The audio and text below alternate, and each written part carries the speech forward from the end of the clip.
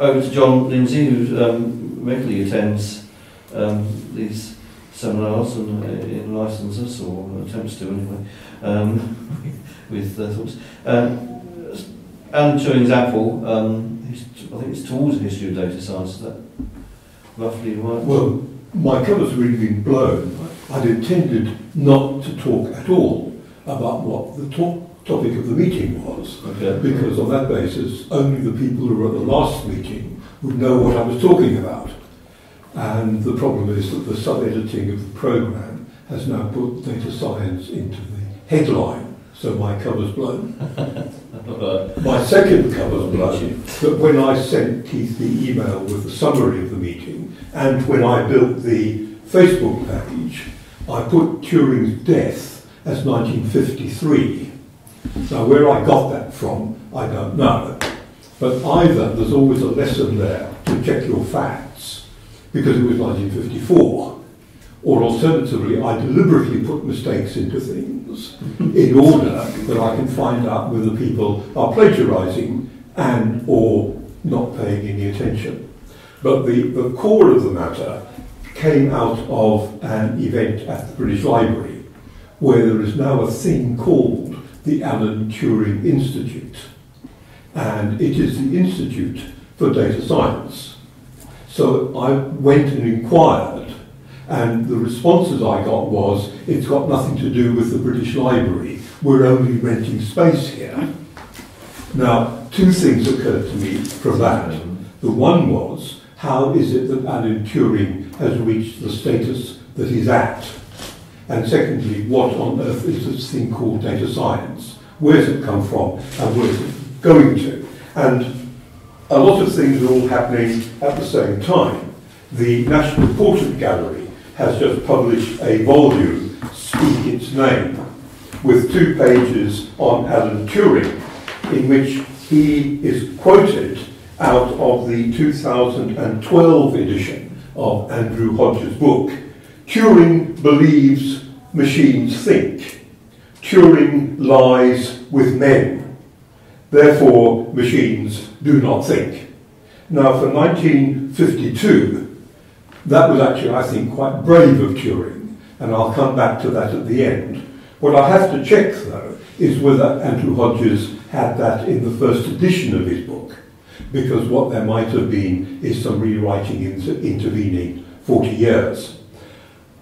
There's a more elementary question of whether Alan Turing would ever have been recovered were it not for Andrew Hodges' book. And I think that is unknowable because we can't rerun the tape of history. What's probably less well known is that Andrew Hodges wrote a pamphlet with Downcast Gaze, which he has now digitised himself and put on the internet. And that gives much more of a flavour of what the early days of the Gay Liberation Front were about. And I'll come back to that one later on.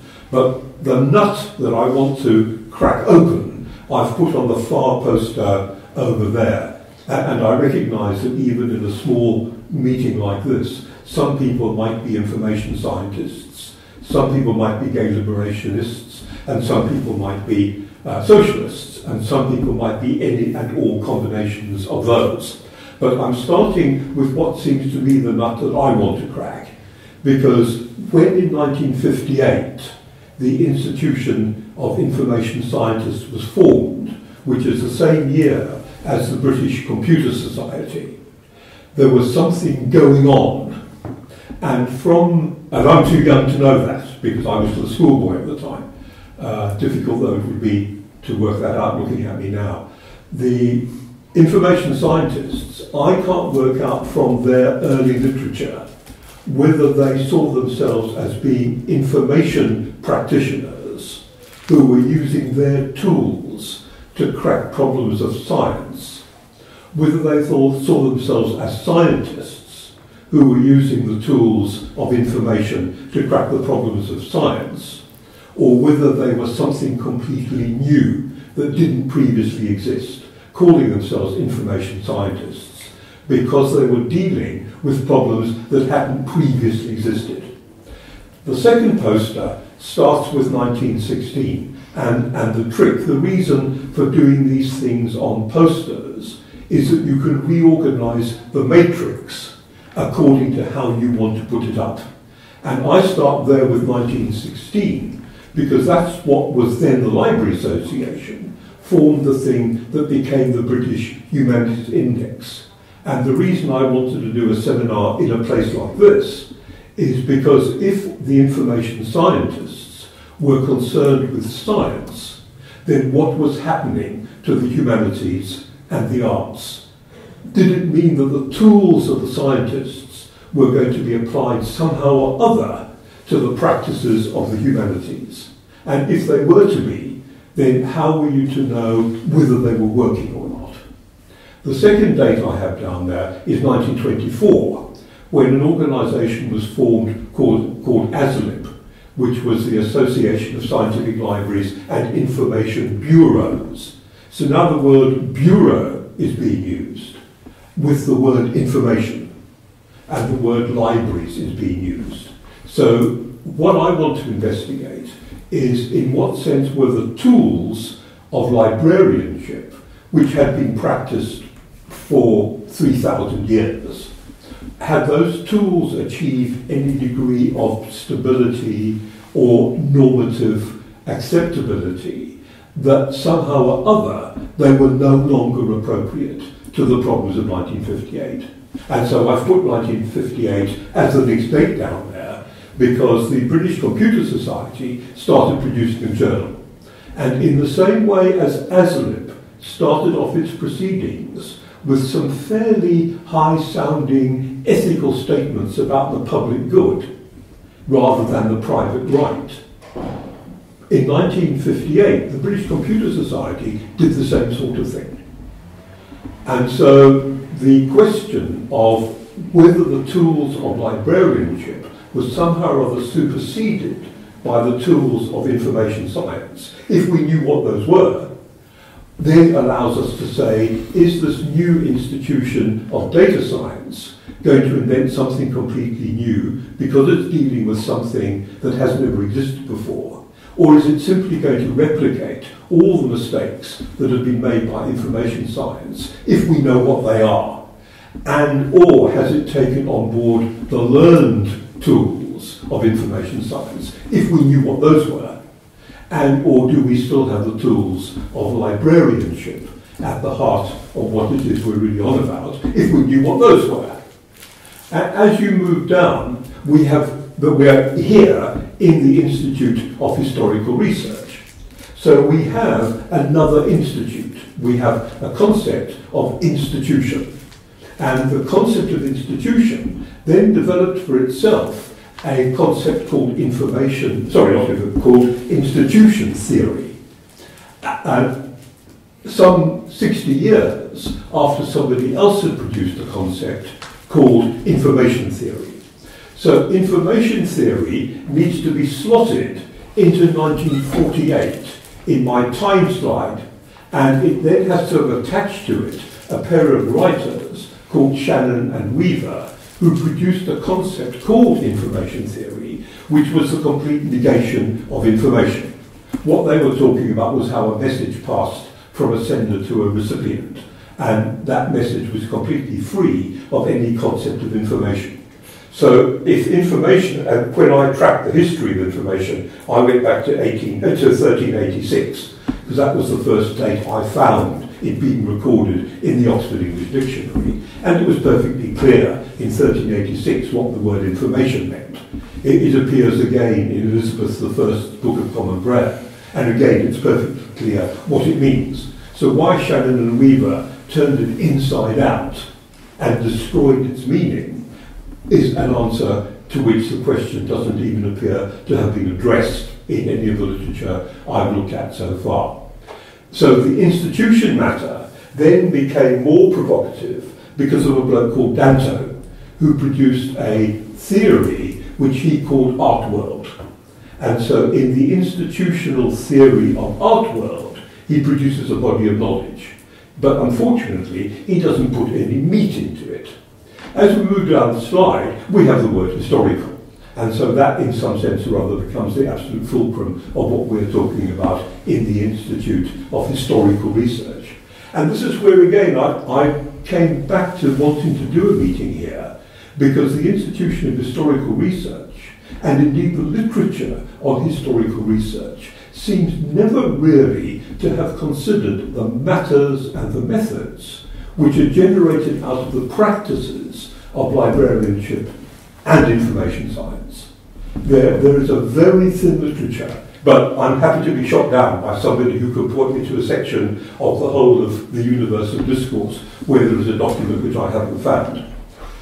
The research, of course, is something which can apply to absolutely everything, and immediately raises the question of how does it tie into practice, and how does your practice and your research help you to decide what is positive and negative, what is right and wrong, what is true and false, if you want to live in a binary world. And I tagged onto there then this particular group, which is concerned with socialists and socialism and historians. But in the same way as I can't tell whether information science is science applied to information applied to science, or something completely new that didn't exist before, I can't tell whether the socialists are historians or the historians are socialists. In fact, a lot of the historical method research literature I read tells me that according to historians, you can't be a socialist historian, because that destroys the purpose and value of being a historian. In the days of postmodernist press, whether anybody accepts any of those ideas or not anymore gets me to a problem and a matter which I'm going to come to in a moment or two. The next slide I put up, in order to put some meat into this, is the socialist historians. So I put a page over there with a headline at the top, Socialist Historians. And I'm going to pick on a couple of meetings which some people here have been at, because that validates it with the practice of the people who've been at this meeting and therefore know the story of the events that I'm recounting. One was an event called, I'm not sure it was called 1956 and all that, but it was about 1956 and all that.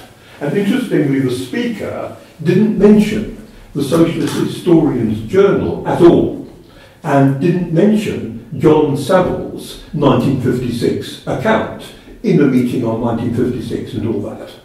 And in the question time, I challenged him that he had to deal with not only 1956, for example, in the context of Africa, with the stories of the South African Communist Party, the story of the Cold War, what the British Communist Party was doing, what the Americans were doing, what the Russians were doing, and so on and so forth. But he had to deal also with the stories of what the women were doing in the anti-apartheid movement. And I suggested that actually the women's story had to be in a double helix with the story of the African National Congress, of course, which had been around for much longer than the South African Communist Party, and the various stories. And the South African situation becomes more complicated, of course, because by the time Cuba is engaged in Angola, the whole of the military struggle has produced an entirely new type of politics that lasts, probably it's still lasting. So the story that he was telling seemed to me to have the first enumeration of what I'm going to end up calling Alan Turing's apple. That when he provided a narrative, and his narrative went on for probably the same amount of time as my narrative is going to go on for, I can't tell whether he was constructing history to fit his narrative, whether he was leaving stuff out because it didn't fit his narrative. In other words, he was lying or denying, or he simply didn't know some stuff. Or, actually, I'm deluded and the stuff is not there. And this story I'm going to come back to again. And there was another meeting that people were at, where somebody talked about municipal dreams. Now, I found that a really interesting meeting because there is so little in the literature about urban history and the construction of urban realities rather than nation-state realities. And he left out of his narrative about high-rise developments anything to do with transport. And I pointed this out in question time, and he said I was quite right. And I brought along a little diagram to show the complexity of how we try to model what might be seen as architectural history and the shape and form of urban design.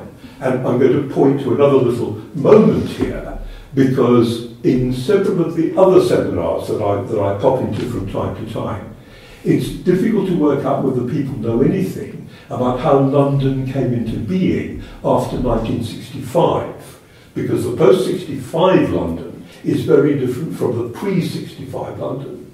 It's very difficult to work out whether the radicalism that appeared in the membership of NALGO in the 1970s was really because the shape of the London counties had been changed. They had to take on new obligations that they hadn't had to deal with previously. And from the construction of the housing estates, now the housing estates start in the 1880s, but they have a story that runs through right until now. And I think there's a question which we might want to come back to about whether it was the reorganisation of local government that led to the reconstruction of the ideas of the people working in local government. And so, for example, in Hammersmith, what was the National Association of Local Government Officers had a staff newsletter called The Anvil. And when NALGO became a national trade union by joining the TUC, and Hammersmith and Fulham were joined together into a new local authority, they turned that into the NALGO bulletin called The Hammer. And so The Anvil became The Hammer. The really difficult problem is finding any of this NALGO material at all. And that gets us down to the difficulties of the way in which the archives were built up over quite a long period of time. And I've met this problem again now in another story, which I won't have time to go on to tonight. The next page I put up was to say, well, in this time frame that I built over there has to be a my story as well, because inevitably I've been engaged in these sorts of practices. And my experiences start off with my undergraduate module studies, where I did a module called Scientific Documentation. I did a module called I did several modules called Political Science. And I couldn't for the life of me work out how on earth to make political science work with scientific documentation. And I couldn't work out how to make scientific documentation work with political science. And it was round about that time that I had my first experience of computers. And I can remember working out that with a Hollerith card, because you had 9 down one side and you had 80 across the top, you could actually cut a little square and you could glue a microfilm into the little square, and then you could use the 40 by 9 matrix to do your indexing. And that meant you could do real document retrieval with microfilm. That meant you had to carry the tray of cards across to where the computer was. I didn't see any possibility of public engagement with this at that stage. And it didn't stop me tripping over a curb and dropping the whole tray of cards onto the road. And those are the sort of practicalities. My story, I would need to fill in as we move through all these different events in order to work out what of my experiences fit into the story I said of Alan Turing's apple, that I'm simply deluded that what I thought happened didn't happen at all, that my narratives are just fitting my narrative and that I'm leaving out everything that everybody else around the table wants to hear, that I'm in denial or lying about whether events happened or not, or whether my story makes a certain amount of sense. So in order to put some meat into what happened with the information scientists, I started on the table which I've inserted on the small sheet into the date line. And it starts in 2008, because a bloke called Alan Gilchrist, who apologised for not being here tonight because he's too old to travel and he doesn't trust other railways, produced a volume of the Journal of Information Science. And the volume was then written by crowdsourcing a group of people with their accounts of what had happened from 1958, when the institution was founded, to 1979, when the journal started, to 2008, when this 50th anniversary volume was produced. And I found some of their stories really quite extraordinary. but I've actually known most of them for quite a long time. The journal is available on Sage, and so I don't demonstrate these things during discussions and meetings, because by the time I've typed in or fiddled and farted around with the cursor and what have you, I've completely lost the thread of what I want to cover, which is why I do these little notes. The difference is that Sage has the whole of the Journal of Information Science now online, fully digitized. And so you can search on Sage, but all you've got is a search bar. So what on earth do you put into that search bar? And the Journal of Information Science is not available here. It's not on public open shelf access in the British Library. So you've got to know where you can find it if you're going to do anything with the paper version of it, and or you have to have a subscription and be in an institution which has a subscription in order to have electronic access to the journal. So the fact that you can search the journal is fantastically useful, provided you've got some idea of what to search for. Now, earlier than the Journal of Information Science was another journal called the Journal of Documentation, and this has a rather longer history. The Journal of Documentation has been fully digitized and is available through another group of practice called Emerald. And Emerald has several others. And again, the Journal of Documentation is not in the Institute of Historical Research, so you don't have access to the paper versions of it. The public available is not available unless, again, you have a subscription. And you can then search, but all you can see in both cases is the first 2 or 3 lines of the article. So you can't even tell how your search term has been of any significance. And the Journal of Documentation, too, is not available in the British Library on open access.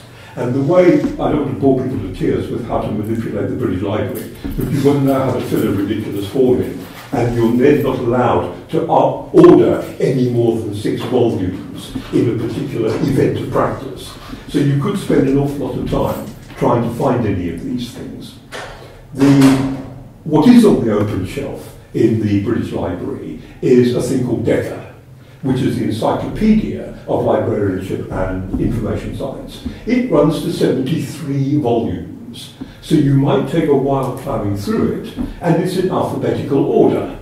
So the index is in alphabetical order, so you aren't really much helped in how to do any of this. There is also a thing called a yearbook, and that stopped in 2002. So for the period that I'm thinking is significant, it covers the whole period.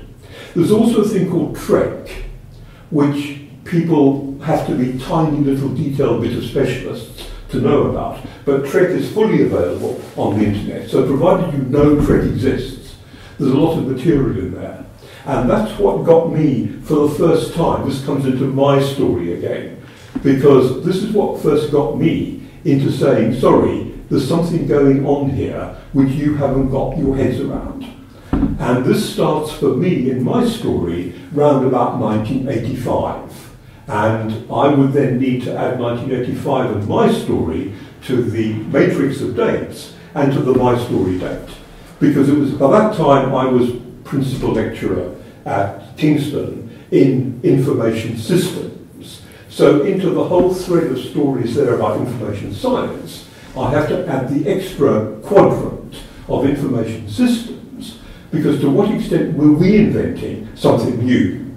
To what extent were we simply dragging and dropping old stories? And there is a socialist story in this, because the bloke called Stafford Beer was one of the advisors to Allende. And after the catastrophe of Allende, Stafford Beer didn't take any blame at all for having possibly provided the wrong sort of systems stories. And I then came across this in more detail because I worked later on with a bloke called Ronaldo Ramirez. And so we had quite a lot of conversations about who knew anything about Stafford Beer, who knew anything about systems theory, and by now who knows anything about Allende. So there's a whole bunch of history there which will have to be written up at some point or other. But the danger of those sorts of stories is they then take me away from my central thread, which was that I had learned, and my central thread reminds me, I forgot to bring my main audiovisual aid with me. It's still sitting next to the sink, which was the spine of an ox coming out of an oxtail soup. So we have the big bit of the vertebrae at the top, and we have the tiny little bits of the vertebrae at the bottom. And I use this idea of spine in order to keep my mind on track, to make sure, particularly if people I'm always happy to be interrupted. If people, I quite often dish out little red cards and green cards and yellow cards that people can put on posters if they want to come in at some point or other. So I'm happy to be interrupted because in my mind I have a spine. And so the ox bone is a little metaphor of the spine, because my story by 85 is I had realised that actually we were not only building databases, and I'd known about databases since 75, because I'd been able to log on to Eric in Lockheed Dialogue, and I'd been able to do a search on Eric, which showed me that I could do something as a consequence of the computer, which I'd never done before.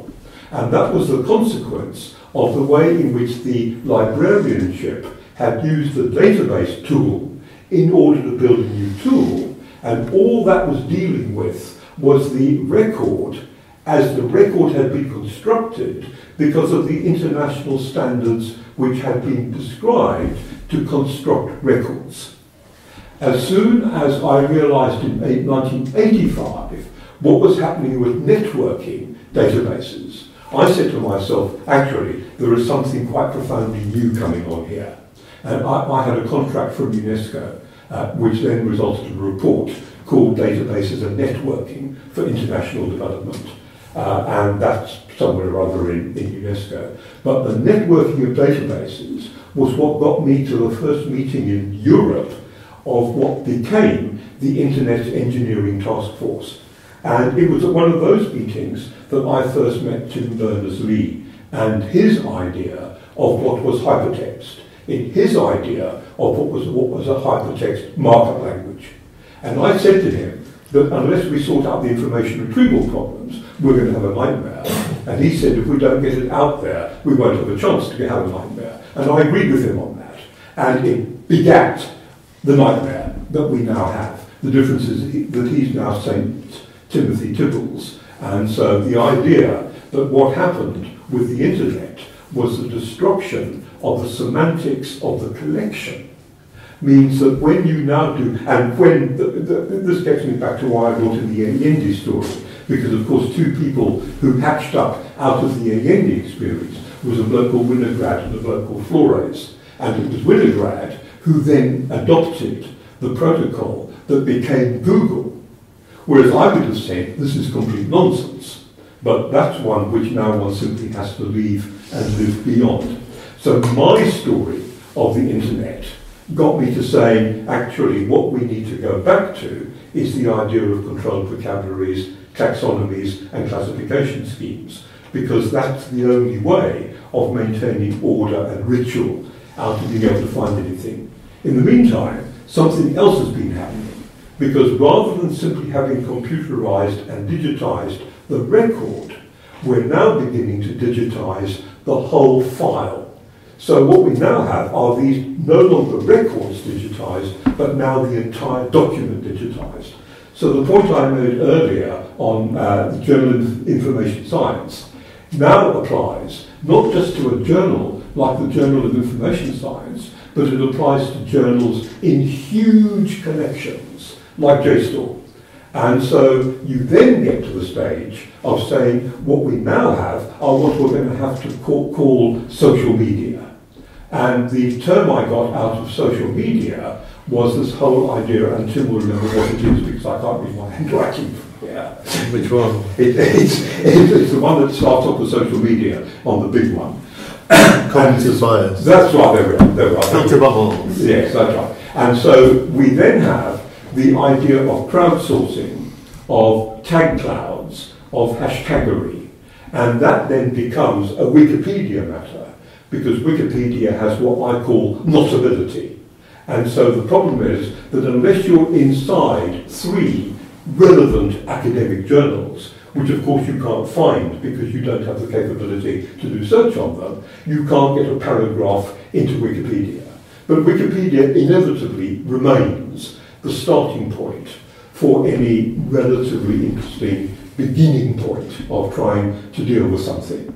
And I'll move to two cases and then sum up on a little bit of detail. The first case is that journal in the far corner there, the Journal of Hellenic Studies, because the first article, if you could read out the title of the first article.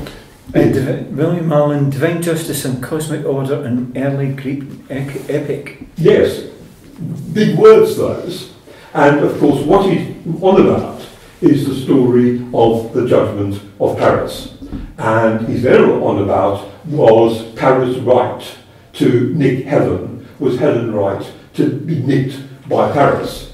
And of course what that story leaves out, and almost all the stories of the judgment of Paris leave out the bit of the conversation between Zeus and Eris, which sent Eris off to the Hesperides to go to the wedding, to throw the apple into the wedding, which leads to the consequence of the three graces or the three charities or the three goddesses. And you've got to go back to 1880 in order to get the story as Jane Harrison tells it, in, again, a very early issue of that journal. And she's got the bit about the fact that it's Zeus saying the world is overpopulated, we have to wipe out these people, who then gets Eris to go to the Hesperides. The Hesperides are the evening sunset. The golden apple is the glowing golden orb of the setting sun. In order to get the apple, to take the apple, to give it to Paris, who's been forced to go there.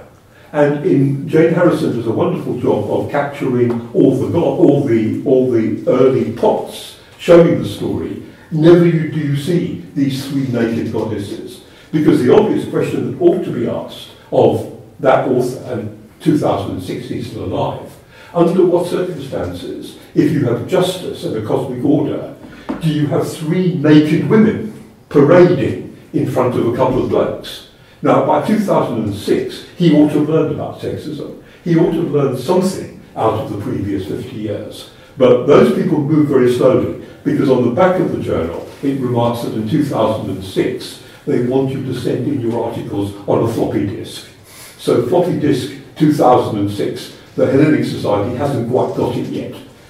The other story I was going to mention is an article in the 20th century British History Journal, which has as its important abstract, and I've written them down there so I can stand up and read them, the first major organisation in the British Labour movement and the British left to advance policy on gay rights from the gay liberation movement neglected by scholars.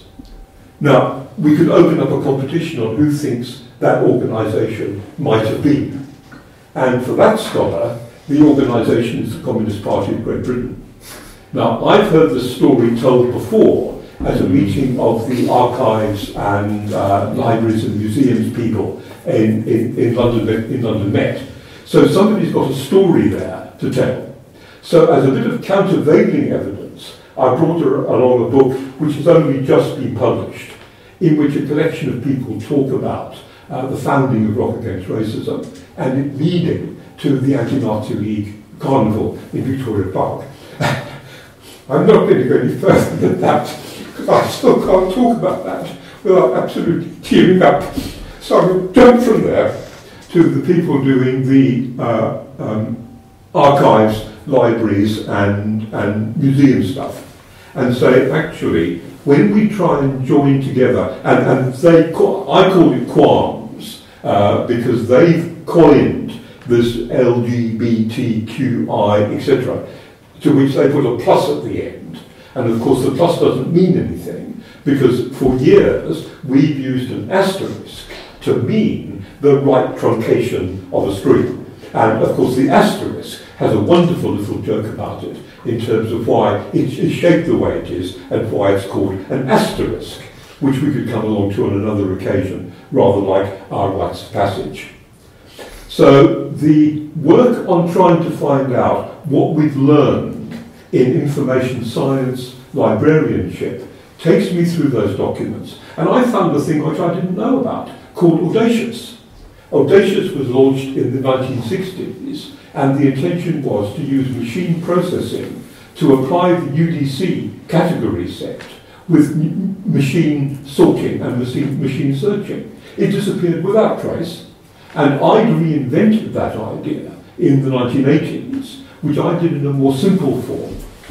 I would then bring into the areas which I don't want to bore the non-information people with, that to say that actually what we have is a thing called citation indexing, and that I think is a particular body of knowledge which might not have been in librarianship, but it might have been. As we have the British Humanities Index from 1916, now it's centenary, they've never used any of these tools at all. We have Garside producing Permuter, and out of that, a thing called the Arts and Humanities Citation Index, which is still running and produces about 5 volumes a year now. At one level, I would say it doesn't work in the humanities, and I would say the electronic form doesn't work.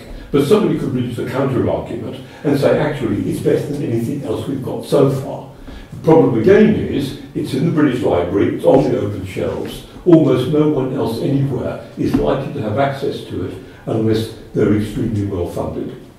And I think I would probably say that the consequence of the mass digitisation means that we possibly do have a new phenomenon that has never previously existed. And therefore we need to invent a new word called data science to deal with how we work with this new phenomenon that has never existed before. We might say that actually what we need to do is to rescue what we did learn over the 60 years of information science. We need to rescue what we have learned in the last 3,000 years of librarianship, and at the very least put those tools to the test over what are now these new connections. And I go back to a very simple starting point in that journal article, for example, where if you look at the way the footnotes, the references and the bibliography have been organised, if you go to any text, you can't find out from the bibliography, the references and the footnotes where the modern authors are actually referenced. That you've then got to read the whole blooming thing again when you realise you want to find something that you couldn't find before. So I came up with a very simple thing. This is going to go to my story again, which I call the Bibble Index, which is simply to join together the occurrence of the citation, the bibliography, the reference, and the moment in the text, and build those into a table. I then built a very simple table form that I called steps, which was simply to say that we have space. So what we need are controlled vocabularies that go into necessary and sufficient detail in order to identify the place names and their associations. We map those against time, and our time can be as crude or as elementary or as detailed as we need it to be. This is called literary warrant. We then have events, we have people, and we have sources. And those tables can then be sorted in any way you like, according to how you need them. And that seems to lead me to my last 2 points. The first is that I would have been set up a while ago to be antagonistic to data science and be in support of something else. But I think I've learned that actually we don't need binaries. It's a sort of John Berger didn't write this book Berger word thing. That actually the consequence of things being framed in shapes like all the shapes that I put on the table is that our thoughts are framed into these sorts of shapes.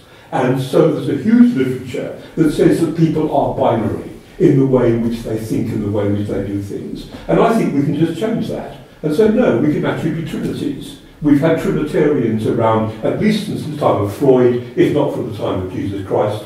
So rather than setting science against the arts, as C.S. Lewis did, we can say this is simply going to be design, science, and art. And we can now have a trinity, and there's a little diagram on one of these sheets where I've shown the notations I use, because when you are having trinities or multiplexities of what we in the trade call faceted classification, you can simply use numbers in order to change the order sequence that they go on. And the second point that I'm ending with is that it seemed to me that when the information scientists produced this idea of relevance, which is on one of those sheets again, the idea of relevance had attached to it a concept called recall, and in the early days of Hollerith card sorted databases, you would see the working of that. In terms of what was quick-quack, you would see the working of that. But as we began to inter-network databases, I said this isn't going to work anymore, and we need a different way of approaching it. And the relevance and recall didn't ever have attached to it a set of concepts called precision and accuracy. And that's what I said we needed. And I then said we have a huge literature on perception and sensation. And so if we go back to my little mistake over there about 1953, did anybody get really irritated that I put 53 rather than 54? Or the fact that I called it Alan Turning's apple? Did anybody get really irritated that I called it Turing and not Turing? Because if you get irritated about something in history, that's actually a sensation. It's a sensation which is a consequence of perception. And therefore what you need is a sense of proportion about your sensations and your perceptions if you're going to have relevance and recall with precision and accuracy as you work across this new universe. Now, whether those things happen or not, of course, is completely out with any of my control. But as the events emerge at the Alan Turing Institute, I think we can go back to say that actually, when Alan Turing either committed suicide or had an accident, and there's now a vast literature, because of the film, and because of Andrew Rogers' book, that the literature from the psychologists and the psychiatrists is all about him being depressed. But actually, the reason he put the apple there might have been because he was telling a completely different story entirely. And that his story of Eris through to the Hesperides, through to Paris and Helen and Zeus, was in fact a courageous statement about how much the world had to change.